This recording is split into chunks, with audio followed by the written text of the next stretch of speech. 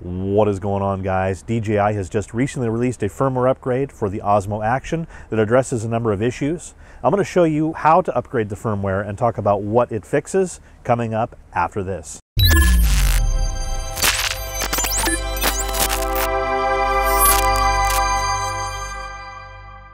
What's up, guys? Nelson here. On this channel, I do photography and tech-based tips, tricks, and tutorials. So if you're new here, please consider subscribing. So one of the things that I hope the new firmware fixes, although it doesn't say that it does, is the incredible lag when shooting with Rocksteady on. You'll notice the major delay in me moving my hand in front of the screen. It's pretty bad. All right, so the first thing you're going to want to do is make sure the Wi-Fi connection is enabled on the Osmo and that you have previously connected it to the DJI Mimo app. And make sure that your phone is connected to the Osmo Action Wi-Fi. Go ahead and fire up the DJI Mimo app. And you'll notice across the top, Osmo Action has a firmware update. This is version 1.3.0.1. So go ahead and click on that. So according to DJI, the firmware update includes the following fixes.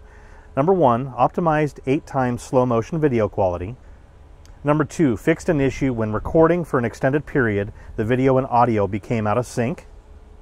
Number 3, fixed an issue when using playback, the camera occasionally restarted. And number 4, fixed issue when recording, the camera could not connect to DJI Mimo. So go ahead and click install.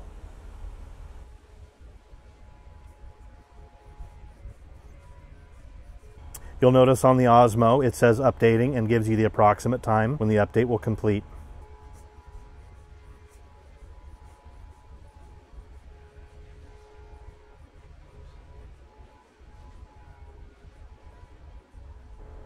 All right, and the update was successful. And go ahead and click OK. All right, so click out of here. We've got Rocksteady on. This is at 4K 60. And I'm going to go ahead and hit record. And let's cross our fingers, guys. Nope, the terrible lag is still there.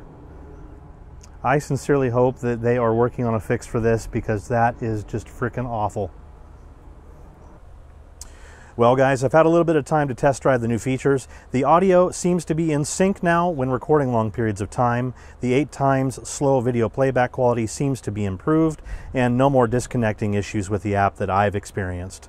We didn't get a fix for the video lag when recording with Rocksteady, and we still do not have a hyperlapse mode, but I'm pretty hopeful that a future firmware update will correct these issues. If you guys found this video useful, please do not hesitate to give it a thumbs up, and if you're new here, please consider subscribing. Take care.